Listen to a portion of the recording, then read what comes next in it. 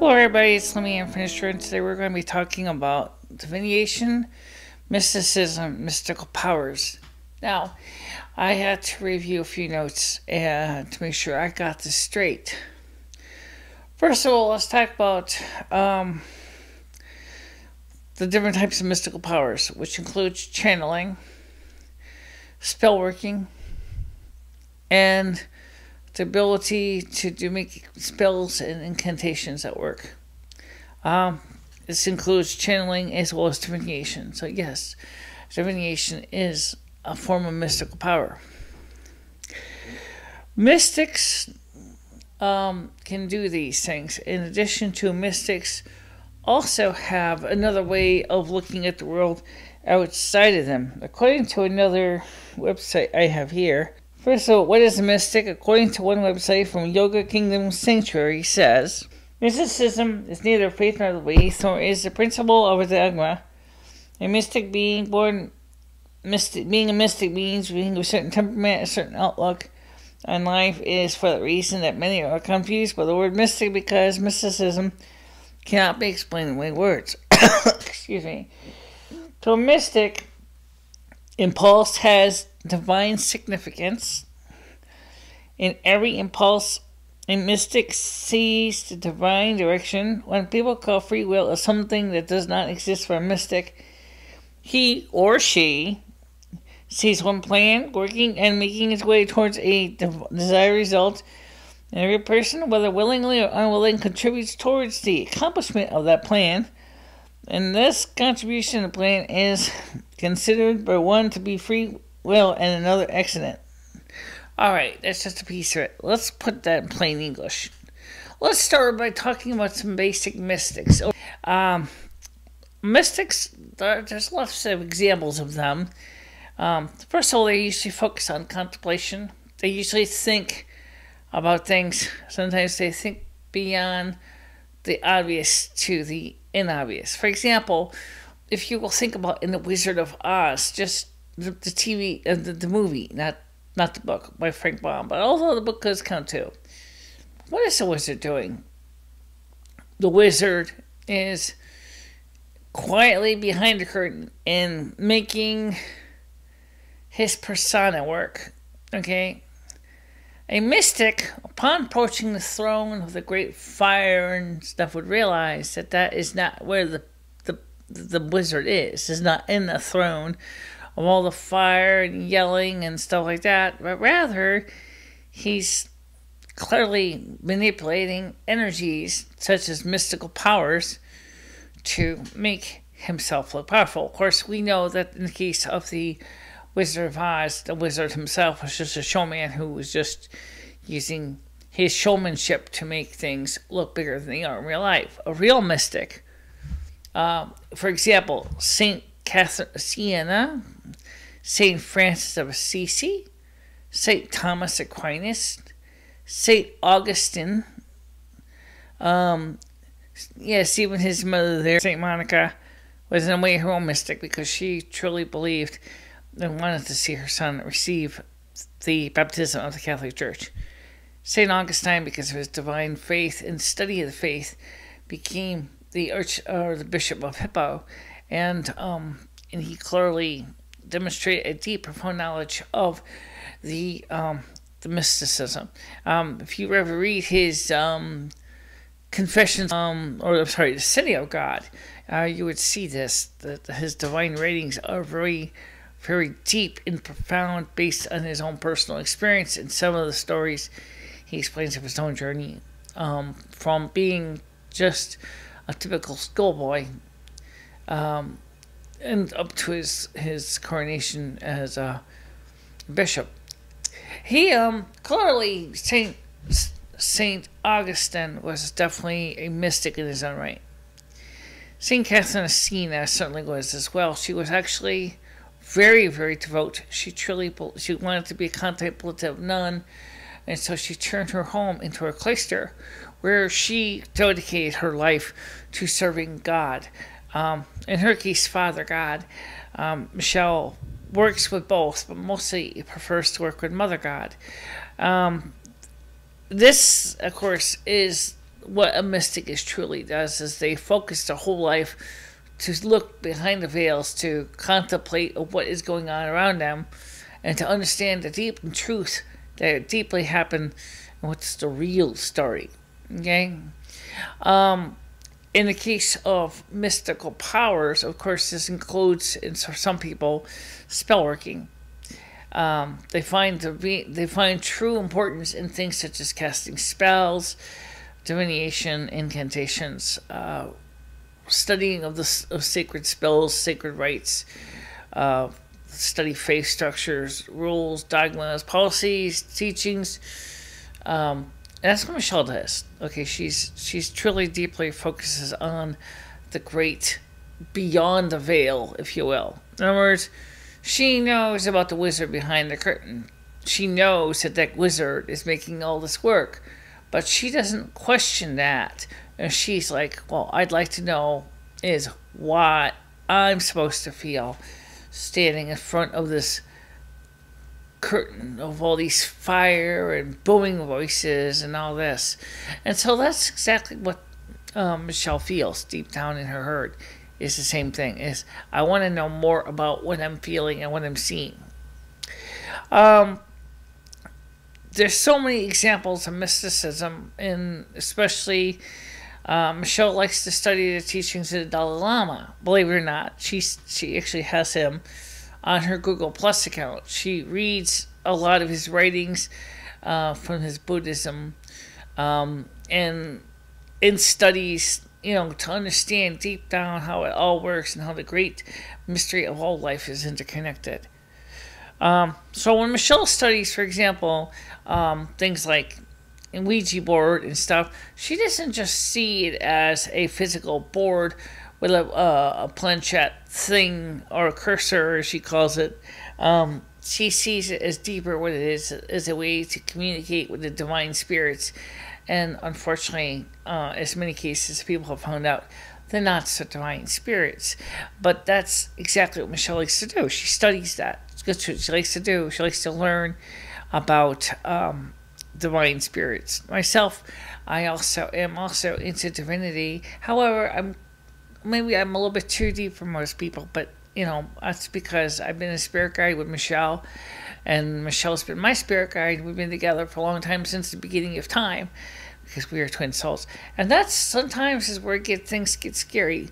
First of all, let's explain one thing about the modern mystic. The modern mystic may or may not be cloistered. They may not necessarily spend all their lives in the hermitage. If you consider this apartment hermitage, it certainly is where Michele spends most of her time contemplating, thinking about all the great divine mysteries, all the things around her. But at the same time, she also has to deal with every day-by-day world things, too. For example, making sure the cats are fed and, making sure that the needs are met that she needs, such as food and water and shelter and clothing. But if you look at it this way, Michele is indeed very much like your typical hermit. She truly believes that Mother God is indeed a divine being that she chooses to study and loves deeply, as do I. I was going to ask Michele, me and Michele were thinking, before I came on camera, should we do this together or should we do it separately, this discussion? And personally, I feel more and more that we are better as a group discussing this than as individuals. Only because Michele has a way of bringing the abstract into a little more, and a little lofty into more of the everyday realms. Michele, would you mind coming on the camera? No, I don't mind. Okay. First of all, let's talk about mysticism, and how you approach it. Because mysticism is such a deep thing, it's really kind of, it's a path. It's a way for me. I mean, for example, let's take another example of a mystic type person, that because the reasons of his Lou Gehrig's disease is a mystic because he basically has no choice. We're talking about, of course, Stephen Hawking. Stephen Hawking is, he's got the chair of Isaac Newton at Cambridge. He's He's a very intelligent theoretical physicist. He studies hard. He looks at all the way the universe is put together and all the pieces. He also sees and he asks himself, given all that he sees around him, as how is this divine mystery of how physics works. Now, Stephen Hawking, of course, has nothing against God. In fact, he actually wonders if indeed if there is maybe a divine creator behind the system. But he tries to look at it and understand it through his eyes, through applied physics and theoretical physics. You got to remember, you can't really move much. No. So every time he's sitting there in his power chair and he's thinking about how all this stuff goes together.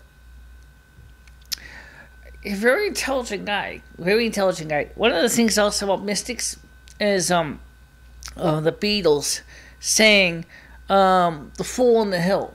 Okay? Now, when you study the Fool on the Hill, what is it what they said? He sees the world spinning around, he sees the sun going down, he sees everything that goes on. Nobody likes him because he brings out, or he shows them the truth that is not clearly obvious to the everyday person. Okay, so the mystic is a person that says, you only seen part of the story, here's the half that you're not seeing. Yeah, pretty much. So can mystics also be very arrogant? They can be. I do my best not to be an arrogant bitch because I don't really think it's really what Mother wants me to be. One of the things is about being the North American Snow Queen is during the other 9 months of the year when I'm not thinking about weather, I have time to think about the great questions of life, liberty, life, universe, and everything, basically. I have a chance to ask myself is, what's it like when we die? What's it like when we're reborn? What's it like being part of the dark entities? What's it like to feel like Father and Mother God? What's it like to feel emotional pain? Why do we feel emotional pain? Heavy stuff. Very heavy. Okay, so you of course, you also have your own cross, so to speak, as Catholics would say, which is you got multiple handicaps. You have legal blindness. You have a cataract in your right eye. You have arthritis. You have a weight problem. You have,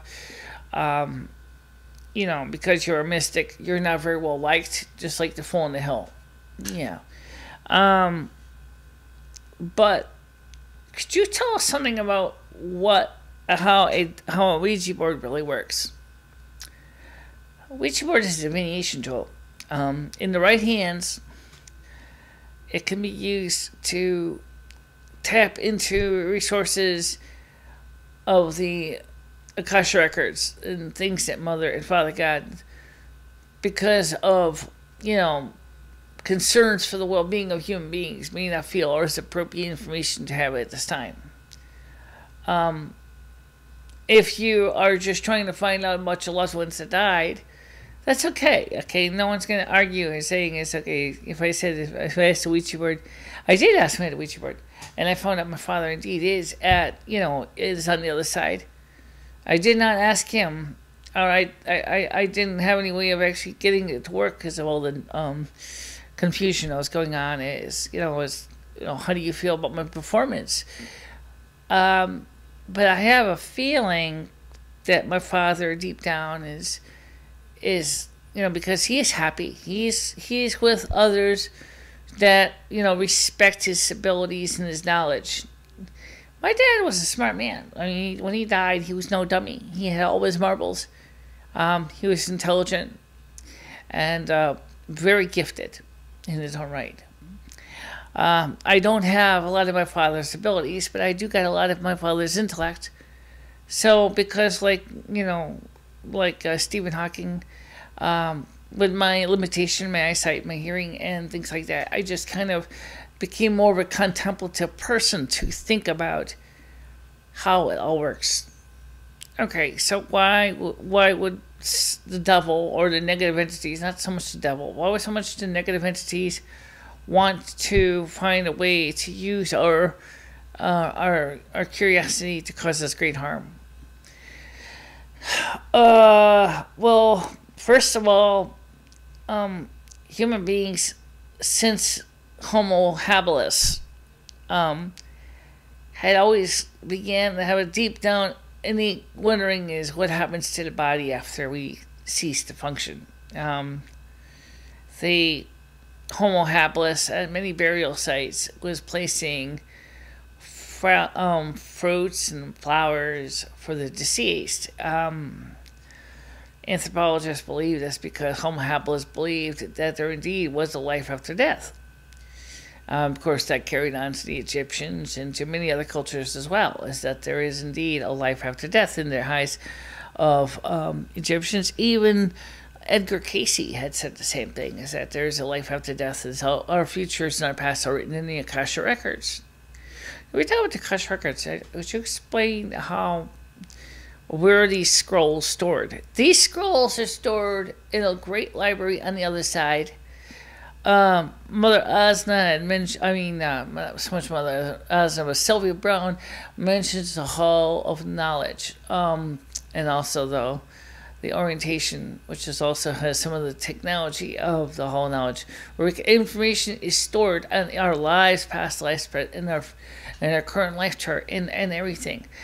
But there's a rule that says that a spirit guide, which now ours is Mother Asna, but you were mine originally. Yes, you couldn't access anything in the future because Mother Asna and Father Yahweh only would release information as needed because they don't want to see us screw up our life chart by trying to knowing what's coming and trying to cheat, if you will. Exactly. So the devil, I hate that term, really, I do. I hate the term devil because it means deceiver. It says this is Satan. I think that we need to make sure we have to pick it, use his name properly, only because he is indeed one of the key figures of the dark side. Mother Asna and Father Yahweh's competition, if you will. Lucifer and his group of people believe that human beings should have access to all knowledge of God. That's what got him into trouble, and why a third of the heavenly host was cast out, was because he believed that we were kind of spoon feeding knowledge to human beings and holding them back. And so Lucifer kind of said, no, I don't like this idea, so I'm going to give everybody all the information they need now so they can do whatever they want right now. I want everybody to have free will, and they're going to have free will, period. That's the reason why we get into a lot of trouble. We already see what's going on now. In fact, the Luciferians, of course, work with the Illuminati and the Anunnaki. The Anunnaki, of course, are would also be where Mother Asna seems in. Yes, but again, this is where the Anunnaki, unfortunately, have been getting a bad taste in a lot of people's mouths. There was no doubt that the Anunnaki, which are talked about in Sumerian texts, were not evil, dark spirits. They were people that really, truly believed in giving mankind the tools to progress and go far. And but they also wanted to make sure that mankind was, not going too far too fast.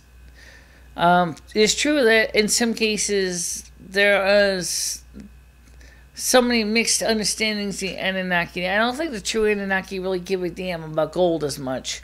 I think some of that is more where the Luciferians type came in, because they were interested in gold.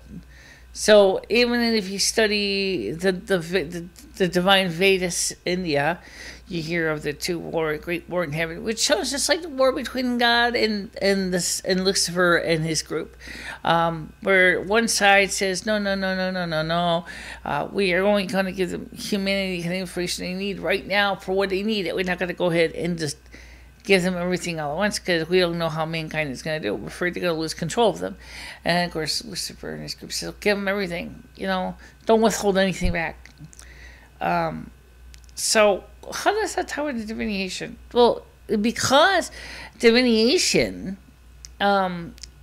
is to find out, is to be like God, is to divine, is to become like divine. That's what it means to be divine, as divination means to become divine. It means godlike. That means that you need to know knowledge about things that sometimes which God, Mother God, and Father God have said, no, this information is not for you right now. Maybe you as you need it. That's what Mother said. She says, Father God and I will give you the information you need when you need it. Because we are information that we feel that is not appropriate for at this time. And a Ouija board is just asking for trouble, because where they won't provide the information, Lucifer and his group will. And that's the beginning of the problem. We see all this going on now with all the explosions in DNA and technology. We are becoming like gods. Yeah, but wasn't that supposed to be that way anyway after 2012? It was, but there is a lot more going on than that. First of all, Lucifer wants to mislead as many people as he can to give up on Father Yahweh, Mother God. Mother Asna, which is also Mother Gaia, is provided for us with her loving, supplying us with the right amount of food, water, shelter, clothing. And the Luciferian forces are saying, no. Well, that's not enough. We want more. So you think that their consistent argument between the battle of the wills is what led to the failure. What's going on in the world thing? Yeah, I definitely think is that the mankind, especially in a lot of the dogmatic churches, have really been misled. Some churches are saying is, for example, is that you must die for God. You must make a perfect self-sacrifice to be earned a place in heaven. In fact, even in the Christian communities, you have the concept of that we are soldiers for Christ. We are soldiers for God. We're soldiers for Yahweh. Well, Jesus at the time said, I have not come to make peace, but to make war. He wasn't talking so much about making trouble. He didn't like the Romans either, but I think he was also understanding at that time is I have to respect that the Romans are here. I'm not able to fight them at this time. I'm not going to fight them at this time. But to upset a lot of the people, the Hebrews, because they were like, oh, we thought you were going to come out there and get an army together and attack them, like Hamas and all that. Well, it doesn't happen that way. But still, you look at what has happened in the world, all the splintering of faith. It's almost like, it's like taking a box of dominoes and just throwing them all over the place. The pieces of truth have been mixed up, and some pieces have been lost, and some pieces, have been contaminated by miswritings and misquotings and misinstructions and all that. And it's not really what Mother God and Father God want. But for those people who choose to follow Lucifer and his minions, we know that their seek is to believe that they are God, and that's what they do. Okay. So now mystical powers, of course, is the tools that both sides use to make things happen. Casting of spells, divination, channeling, astral travel, astral projection, all those, I use them. I don't use the divination as much, but I do use the other ones. I like to try. I love astral travel. It's fun. I've gotten really good at it. You and I have gone to Florence.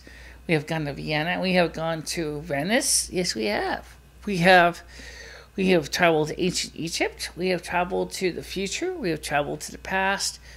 We've traveled to other dimensions. We have been everywhere. We step out. But you haven't been doing it lately.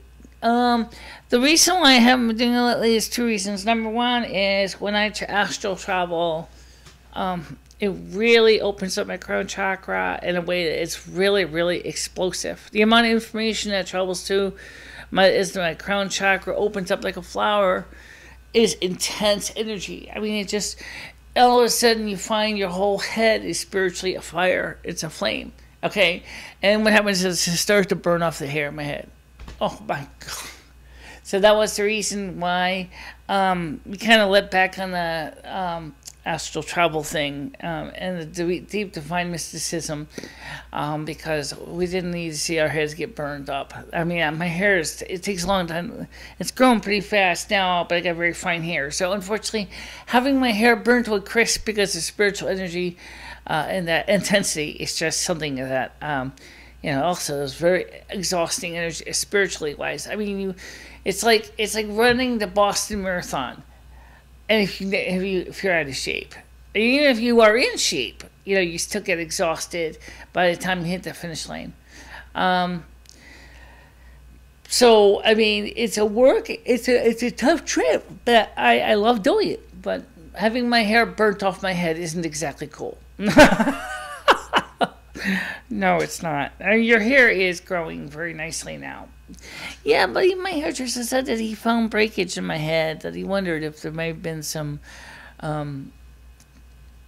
trauma to my hair, and I think there may have been, but not because of the astral travel.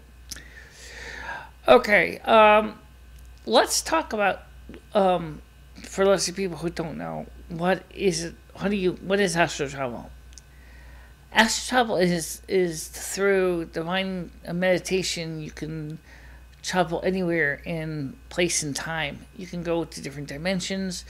You can see the world through history. You can go back and watch things as they unfold. It's almost like the ultimate cable package. You got the ability not only to watch history, but you can interact to some extent with history. The fettuccine alfredo in Venice was delicious. Yes, it was. Oh, it was good. Fettuccine alfredo, of course, is not actually a Venetian dish, but it was, of course, the restaurant we were at in modern Venice was serving it. So it was very delicious. But the point I'm trying to get at is because of the fact that you astral travel. One of the problems is some people get so ahead of themselves that they travel and they take the whole presence with them. They totally zone out. They have no idea what's going on. They just about turn off the pilot light, if you will. They're just about dead. Okay. So that's obviously very serious, because if you're almost just about dead, that means that it's like leaving the house without locking the door. A dark entity could take over right there. Yeah, and you could find yourself coming home to an unwanted guest in your home who is not going to leave just because you tell them to leave. This is one of the reasons why it's really better to have leave a little bit of a sentry behind to make sure that you don't find yourself totally out of a place to live. Like the equivalent of using your security system to set the alarm so that if something happens, you get a message, excuse me, something's going on, you got to get back here right away. So it's the same thing. So like when the doorbell rings or something like that, or the phone rings, I have to go, from there to there. I mean, boom. And so there's always a piece of me that's always left over that pulls back the rest of me. It's like, in the nice circumstances, I like to come back slowly. But if I come back too fast, it's like two car head-on collision. Bam! And it's like, cause there's like this huge silver cord that goes between us. It stretches really far, but it does stretch. It won't break, but it'll stretch. And so, like, if you're really far away from your body, it's like just like an elastic band. All of a sudden, you lose control. And wham! You come right back, and it's like, ouch. Yeah, I've seen that happen, and it's really, really discomforting. It's really, really scary. Yeah, because if you don't really understand what's happened, you can really be scared, badly by that experience. But once you've done enough astral travels, you know enough to that if you must come back quick and hurry, you prepare yourself for that impact of the return. Now, you talk about astral travel. and also there's astral projection. Astral travel is pretty much just like watching a TV channel from all the channels. Astral projection is when you can actually project yourself into another time. That's what we did when we traveled to Venice as some Fettuccine Alfredo. Okay, so we actually traveled back and forth. We traveled to modern Venice. We enjoyed a nice trip on the Grand Canal. We had a great time. But I mean, the truth is that is astral projection, where you're projecting yourself into another time or another place, but you still got a little bit of yourself here. Now, what about bilocation? Okay, bilocation is where you can be two places at once. Sherry said that you were bilocating both here, her house and here. Well, I am truly concerned about her well-being. I certainly wanted to make, Father Yahweh said he would make sure that she would be safe. Well, if it took, if I think I did too. I think that's the reason why I probably would have done it. Because I was like, well, I'm not going to go send a total stranger out there to watch over her as she calms down from her fright. That's certainly not going to happen. No. But Mother Asna can trilocate, which means you can be three places at once. Yeah. We don't talk much about this other person, but let's talk about briefly about the demons. We call them demons, but I don't really think they're literally being called demons. Demons, the demonics, you know. The demonics are people who never had souls or had never had bodies. They're not humans. They've never been human. They will probably never be humans. Right. They work with Lucifer and his group, and but they have a desire to have a soul. Remember the story about the pigs in the Bible, when Jesus removed many demons from a demoniac, and he said, "Who are you?" He asked them. He said, "We are legion." He said, "What am I to do with you?" He said, "Cast us into the swine over there." And he did. And what did they do? They took the swine and they drowned them, because that's the way they are. Demons don't really. They're reckless. They're like careless with what they. Even by having that body for a few hours, they drown the body of the swine. They're careless, but they also really don't see the beauty in Mother and Father Asna's, mother and fathers, I should say, let's talk about that. Mother God has been known by many names. Yes. She's known among many Indians as, let's see, we got this right here, the Divine Mother. She's also known as, in the Eastern Rite Orthodox Church, she's known as Sophia. In the Western Rite, she's known as Mary. She's known as Isis, and she really is truly a beautiful person and a wonderful person. And Father God is known as by many names, including Yahweh, Osiris, Ra. I don't know about Ra. Sun God, Apollo, right? Mistra. He's a very, very powerful being. He represents he personally takes care of the things that Mother chooses not to. He's more like this maintenance guy that makes sure that the equipment is working in that building, like your plumbing and your electrical and your heat. He's not always actively concerned about everything on the personal level. Mother is more of the social one. She's, is concerned about the well-being of the people of the world and her children, because she sees herself as a mother, which makes sense. That's why we say Mother Gaia, because she also knows Gaia, the Greek goddess of earth. Okay, the word Geo also refers to Gaia, which is Gaia in Greek. So she's really very important to the understanding of how much she provides for us. Sounds like we could go on for this for hours. My butt's getting sore. I hate this chair. I know. But it's already dark into the other studio. It would have been too dark to do a video in. What do you think people should do to understand where they fit in the divine mystery of things? You gotta just ask questions, and you gotta keep asking questions. And don't be afraid to knock on doors and ask, questions if you were, especially if you're still young and you haven't really been too much into this dogmatic churches. Then you can go start asking questions like, not in a rude way, but ask honestly. Is like, am I really getting the whole story, or am I just getting pieces of the story? In other words, am I only seeing one of the dominoes out of the box of dominoes? What happened to the other dominoes? What happened to the divine truth? I'm only getting a piece of it. Yeah. Well, okay, so obviously we've determined that the Ouija board is a tool of divination, which of course Father God and Mother God don't really want us to mess with it, really, because it all depends on the questions we're asking. Okay. If we're asking about our loved ones, that's fine. If we're asking about if they're okay, we already know if they're on with Mother and Father Yahweh, they are fine. They are not, they don't live in torment. If they're truly a dark soul, and they're a dark soul, you know damn well where they are. And they went through the left door. They went through the left door. Okay. We talked about that in the past. I'm not going to go into that again. Okay. So... all right, well, first I want to thank you very much, Michelle, for taking the time to talk to me about this. And also, I want to remind everybody, did you figure out the situation with the comments? Yes, I did. Okay. After suggested videos. I'm talking about the mobile app now, not the desktop one. After all the video suggestions, scroll up on your iPhone, and you will see your comment section for that video.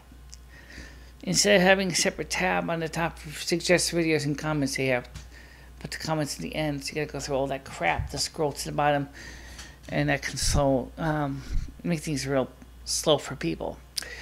And so I definitely still suggest that you, of course, don't be afraid to ask for me and Lumi to help answer your questions. We'll do the best we can. It's a lot of information, and I know, Lumi, you and I have talked with several people in the past about spiritual divinity, spiritual questions. What do you think is the hardest thing for some people today? I think the hardest thing is that there's a lot of people in this world that just don't know where to start asking questions, or because of fear, they're not asking questions. They want to know the answers to it. It's almost like they're afraid the answers are not going to be what they want. Could be. Could be. All right, guys. So the point is don't forget to like, comment. Yes, you can try down there in the comment section, and share our videos with other people. And don't forget to subscribe to my channel, Michelle's channel, and keep learning. Don't be afraid to ask the questions. That's what makes us human beings beautifully wonderful people, so we can ask questions. And I know, Michelle, you also ask, you're still asking questions too. Yeah, I am. I'm still learning. It's my 32nd time on Earth, and trust me, I'm still learning. Yeah, okay. So, again, or is it 33rd time? I kind of lost track. It's your 33rd, I think. Yeah, okay. Well, I don't know what the future is for 34th is going to be. Nobody knows. All right, guys, so we're going to let you go. And see you soon. Bye-bye. Bye-bye, everybody.